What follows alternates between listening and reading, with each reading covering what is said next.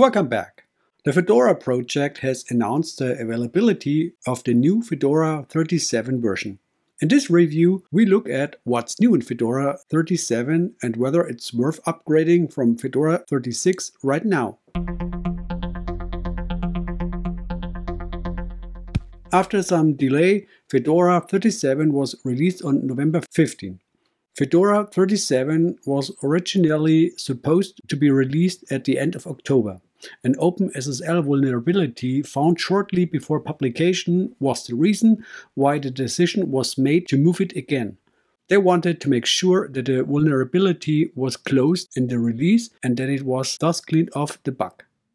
Fedora 37 is packed with new FOSS technology. You can expect the following features: Linux kernel 6, GNOME 43, new quick settings menu, settings to provide users with more detailed information on hardware and firmware updates, web app support, more polished to GTK4 ported GNOME apps.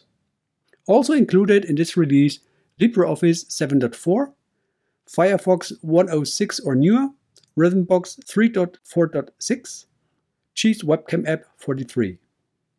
The Fedora spins come with the following desktop versions. Fedora 37 KDE includes KDE Plasma 5.26. Fedora 37 LXQT includes LXQT 1.1.0. Fedora 37 XFCE includes XFCE 4.16. Fedora 37 Mate includes Mate 1.26. Fedora 37 Cinnamon includes Cinnamon 5.4. Fedora 37 offers a total of 5 official editions. So far, there have been only 3 editions: Fedora Workstation, Server, and IoT. Fedora CoreOS and Fedora Cloud Base are new. CoreOS is a lightweight operating system that offers containerized applications. Fedora Cloud Base is suitable for provisioning general-purpose virtual machines in public and private clouds. By the way, with Fedora 37, Raspberry Pi 4 with V3D GPU accelerated graphics are also supported. Desktop. As usual with Fedora, the latest GNOME version available comes with it. So here the brand new GNOME 43 version is delivered. Fedora doesn't accept that much GNOME adjustments. The only exception is a collection of background images. The desk is empty.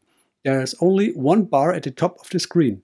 GNOME has evolved into button and gesture control. That means you can work with the touchpad on a laptop and you have bad luck on a PC and have to deal with it with keyboard commands. For my taste, the vanilla GNOME desktop is not suitable for desktop use. I still need some extensions here and see Ubuntu Desktop or Pop! OS as a more user-friendly way. Fedora sees it differently and delivers GNOME almost unchanged. You just have to adapt it to your own wishes and needs. That's okay. Let's have a quick look at the desktop. If you click on Activities, you are landing here. On the bottom you have something like a dock. And if you click on the dots here, it will lead you to some kind of launchpad. Here you see all installed apps. I installed some like Edge just for demonstration purpose, so don't get confused. Usually Fedora delivers a minimum software stack, so that's all okay. By the way, if you need more software or different software, just click here on Software. The GNOME Software Center is opening. Here you find additional software packages. Also Flatpak is included here. With GNOME 43, the windows are more dynamic. What does that mean? Let me show you.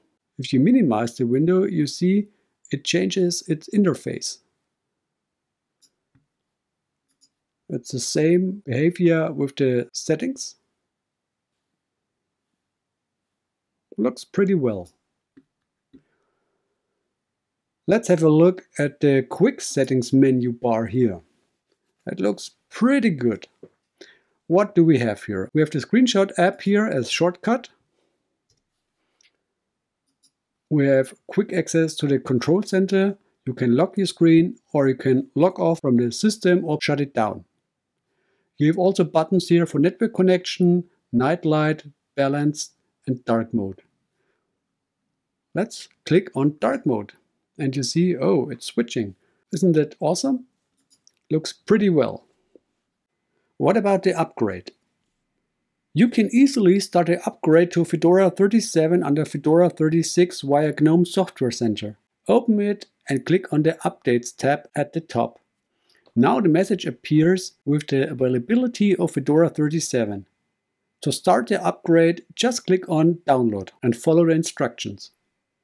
I wouldn't upgrade to Fedora 37 just yet though. Experience has shown that a few errors still appear after release, which were not noticed during a test phase with a limited group of users.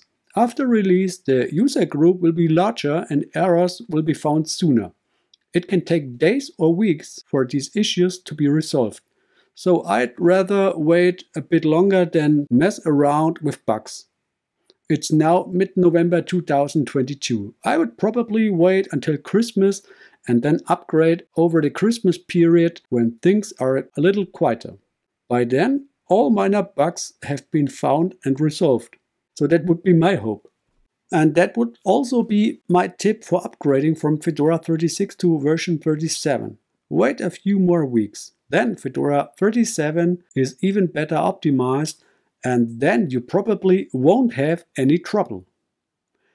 If you like my video and you want to stay tuned to more videos from me, then please subscribe to my channel. Doesn't cost you anything, but helps me. Thanks. Now let's come to my conclusion. I really like the changes coming with GNOME 43. Overall, Fedora 37 looks pretty good to me. The OpenSSL vulnerability that caused the release delay is annoying, but it's not that bad. After all, Fedora 36 doesn't go bad just because version 37 is now here. If you're still using Fedora 35, you should probably upgrade to a newer version very soon when support for Fedora 35 will end in a few weeks. How do you like Fedora 37? When are you doing the upgrade? Please share your opinion in the comments. Many thanks for your kind attention. Until the next video. Bye!